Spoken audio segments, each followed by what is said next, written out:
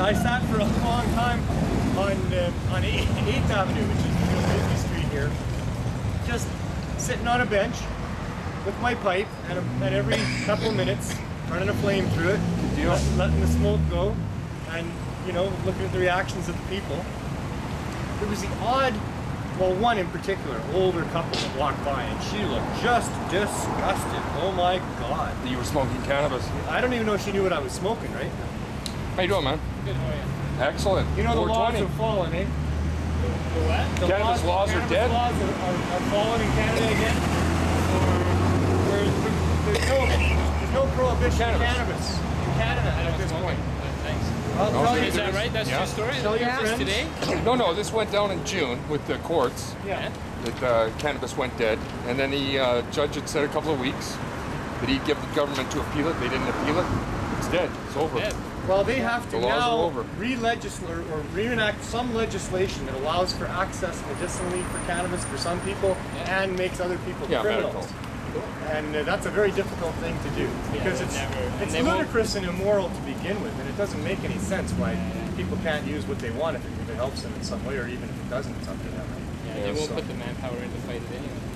Well, right now, our cops, up until this happened, and even now, police are still arresting some people in Canada for cannabis offenses, but before the law fell, we were arresting more people in Canada for cannabis offenses than any other offense, which I find very offensive. I mean, it's not something that any other citizen would ever do, is intervene and say, hey, stop smoking that, I'm going to arrest you to the ground. But that's what our police have been doing. So it was ludicrous to begin with. Yeah. But it has been sustaining this whole groups of cops and people working in courts and people working in the prison systems. They're paying their mortgages on the backs of people that are using drugs in our society. So yeah, they don't have the manpower to arrest everybody and to make sure that nobody can ever use it, but all the manpower they got is being used to make criminals out of these people to pay the mortgages of those people that are involved in the manpower that they do have. So it's time we stopped doing that and found other jobs for these people. There's just not that many people in Canada that are actually criminals.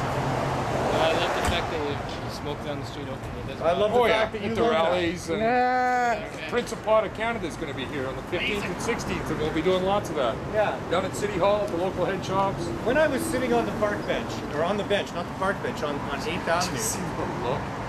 Anyway, go ahead, Joe. I'm sorry. When I was sitting on the bench there and I was watching the reactions, there was the one old couple that didn't like it very much. But just about everybody else had good things to say. They would snicker or walk past and say, hey, Garchronic, oh, that smelled good. Yeah. Or, lots of really good comments. And I was thinking, I would love to have some undercover narcotics person sit with me on this bench while I smoke this and just pay attention to the reactions of Canadians as to how people really feel about this stuff. Yeah. It's very rare when somebody is disgusted by it. The vast majority of people think, not only do they accept it, they think it's pretty cool. They think it smells good. They think it's like that guy, he was thrilled that we would be willing to do this on the streets, and I'm thrilled that he's thrilled. Dude, yeah, even though he's saying he doesn't consume, maybe he does, but because of the stigma, people are afraid to say they do.